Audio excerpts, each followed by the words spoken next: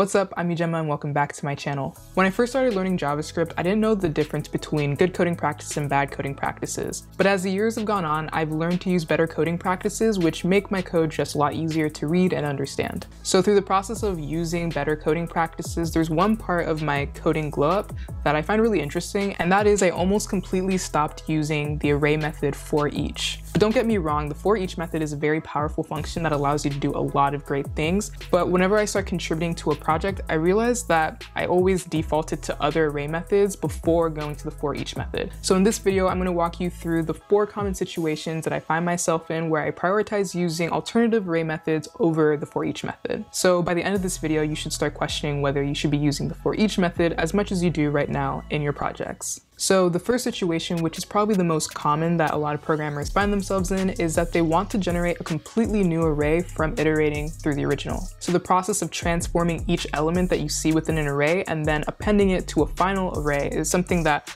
a lot of programmers have to do on the daily. To illustrate this process a little better, let's look at a code block that takes advantage of the forEach method. So as you can see in this example, I have an array called people. There are 3 objects in this array where each object has a name and age key. So below this array, I have a brand new empty array called names.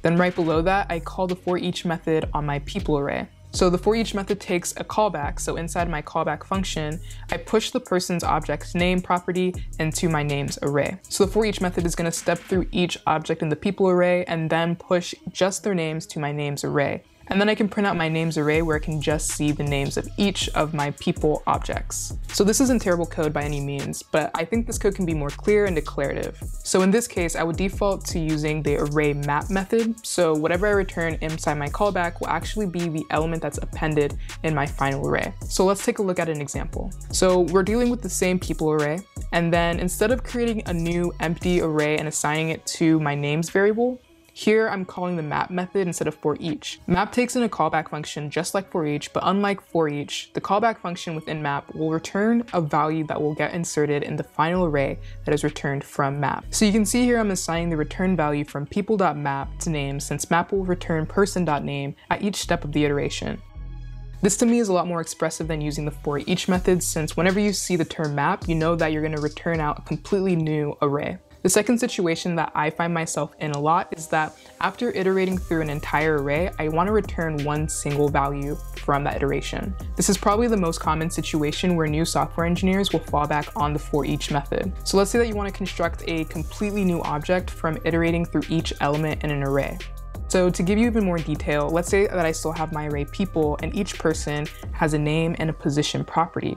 I want to create a new object called company where I want the key to be the position title and the value to be the name of the person who holds that position. So the final object that we would want to create is that we would have the position CEO be assigned to the name of the person who holds that position. We can definitely accomplish this with forEach, so I'm going to walk you through how you can do that. So here we have my people array, and now we have different people with new names, and now they have a position attached to it. And then I create a new company object that's empty. Right below that, I call the forEach method on my people array, and inside the callback function, I assign the person's position inside my company object to the name of the person that holds that position.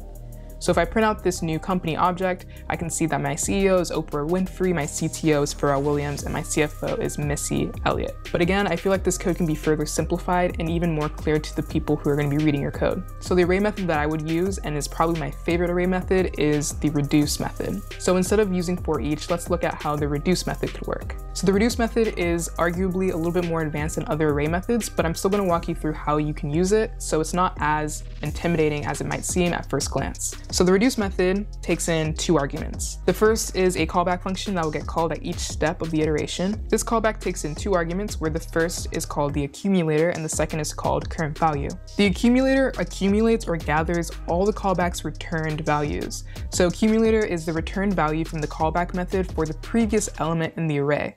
Current value is the current element in your iteration that you're looking at. So that's the callback for the reduce method, which was the first argument, and the second optional argument is the initial value. The initial value, if set, will be used as the value for the first argument in the callback. So for the first step of our iteration, accumulator will be equal to initial value. I personally recommend always setting the initial value so you have an actual value to deal with during your first step of your iteration. So going back to our example, instead of using the forEach method, I'm going to use reduce.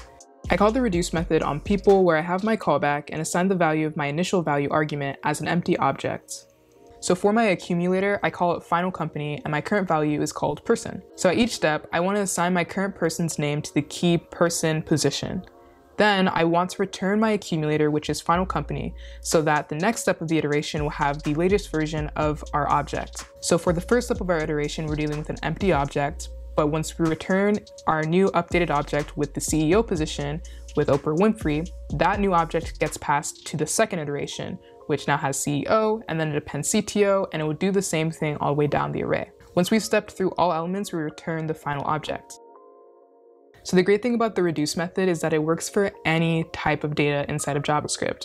You can set the initial value to be an object, a string, a number, a big int, even a method, and that value will serve as your accumulator throughout the lifespan of your iteration. This might take a little bit of time to get comfortable with, but I highly recommend starting to use reduce as early as possible. For me, reduce probably takes up somewhere around like 50% of my forEach use cases. The third situation that I find myself in a lot is trying to figure out if a certain type of element exists in my array and then exiting out early. One of the biggest gripes that I have with the forEach method is that it doesn't have the ability to short circuit or exit early when a certain value is found. You can't use the break statement, and there's no other way to just like jump out of the loop. So let me illustrate this further with another code block. Here I want to check to see if at least one person is under the age of 18. I create a boolean called is1 underage, and then inside my forEach callback, I check to see if my current person's age is less than 18. If so, then I switch my boolean value from false to true.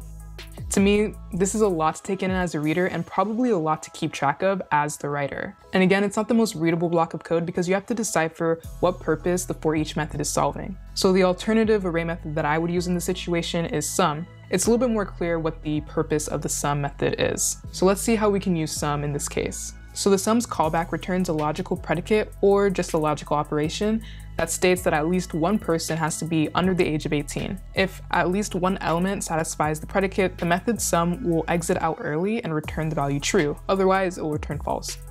Since at least one person is underaged, the return value will be true. And the last situation that I find myself in a lot, which is actually the opposite to our previous situation, is finding out if each element in the array is specifically the same in one certain way. So in our last situation, we used the method sum, but in this situation, we want to use the method every. So let's take a quick look at the forEach example, and then we're going to see how we can use every. So in this case, I have a variable named isAllUnderage, which is set to true. And then inside forEach's callback method, I check to see if the current person is 18 or older.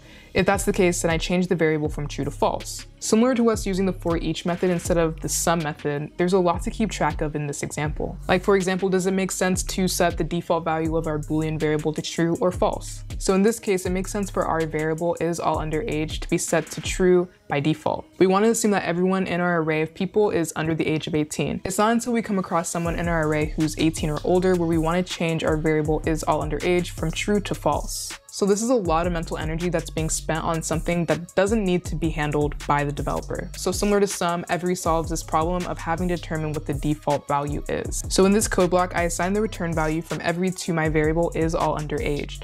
Inside the callback method, I have a predicate that returns whether the current person's age is less than 18. If all of the elements in the array pass the check, then we return the value true. Otherwise, it will be false. And in our case, the final value is false.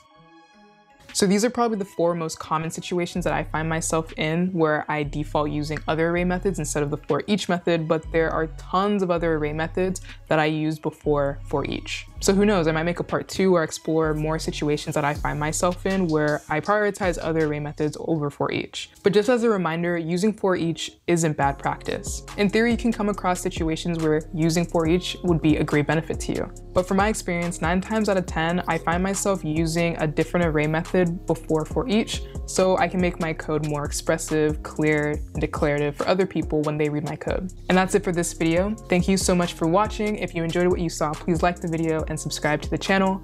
I'm also on Twitter where I talk about a whole bunch of stuff. You can go follow me, send me a DM, and we can have a chat. And with that being said, I'll see y'all in the next one.